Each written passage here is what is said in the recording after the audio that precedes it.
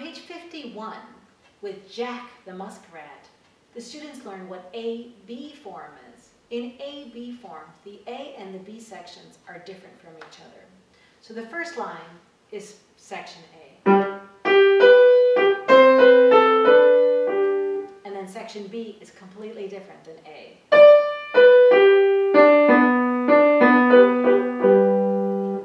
And then Old Frog teaches our students about A-B-A form.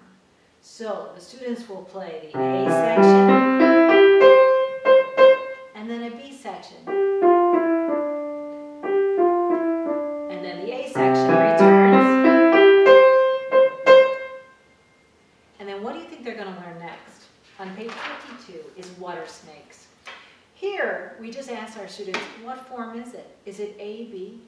Is it ABA? Or is it AA prime?